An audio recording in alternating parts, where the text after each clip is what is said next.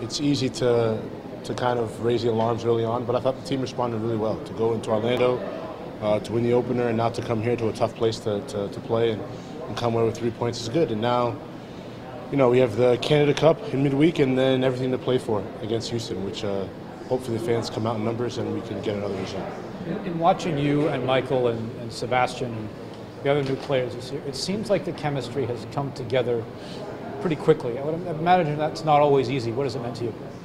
No, I think it's getting better every game. I think it's a bit tough because teams sit back on us, right? Really, and they put a lot of emphasis too on marking Michael, even though he's deep, and me and Seba. So it's not always easy. But look, we're here to make plays, and today Seba made a huge play. He made something out of nothing, and we come away with 3. Seems as though in the second half things opened up. How important was it for you guys to stay collectively as a group tight? Yeah, no, that was important.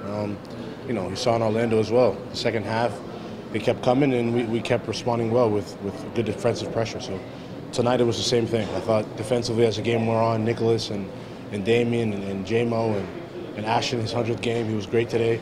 That resilience back there was phenomenal. It was big for us. You train with Seba every day. To see the goal that he scored here today, how much skill did that take? I'm happy for him because he practices them every day.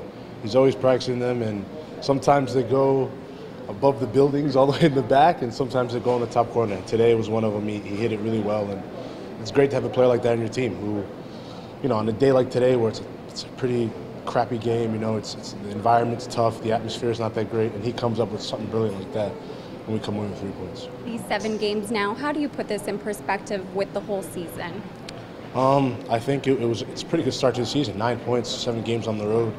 I think you have to be happy with that. And now, hopefully at home, we can stand our ground and win our home games, and we're looking to put ourselves in a good position moving forward.